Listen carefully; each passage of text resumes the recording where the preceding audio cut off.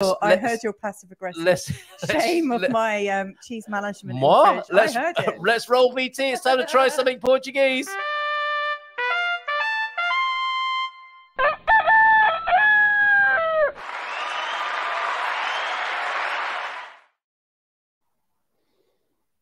Saw Frank trying panache this morning. Not that he hasn't tried it before, but in this new environment, he had a pint of panache. Yeah, I mean, it's Mrs. M. It's flavored water. Talk to your husband, please. You. He's right next to you. It's not your usual strong stuff, right? I'm thinking to myself, what am I going to try? And I was looking in every cupboard in the house, and I think I've tried that. That won't work. This won't. No, you told me. Yeah, you told me. Hey, listen, man. Intermarché is as far as I'll go. So.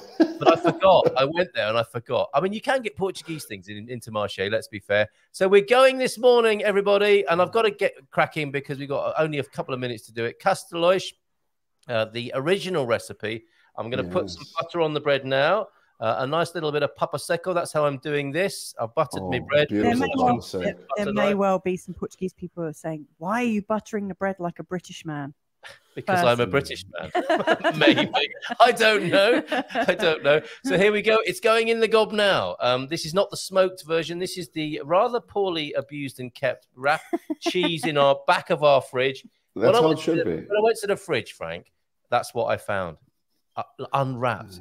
As a chef, tell Mrs. M how she should be treating this cheese properly while I taste it. I will not tell a mum of 3 kids how to wrap cheese. I don't want to get slapped. This lady likes me. Yeah, because you're coming over next week.